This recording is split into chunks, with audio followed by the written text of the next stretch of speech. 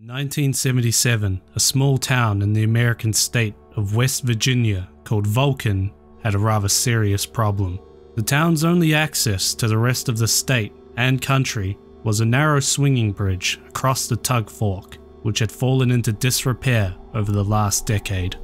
In the 70s and onwards, it had begun to deteriorate until it eventually collapsed due to wood rot, becoming unusable. Vulcan had unsuccessfully lobbied both to the state and federal government to replace it. Then, in probably one of the strangest incidents of the Cold War, Vulcan, upset due to the lack of action, then chose to write to the Soviet embassy in Washington, D.C., asking for foreign aid.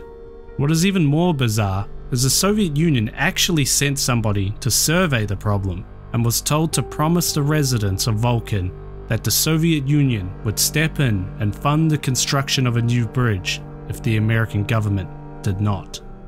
Once multiple news outlets reported on this, there was a huge uproar across the country, some going as far to threaten to bomb any bridge the Soviets might help fund. And within just an hour of the Soviets' visit to Vulcan, reporters of those same news outlets were told that the state would step in and replace the bridge.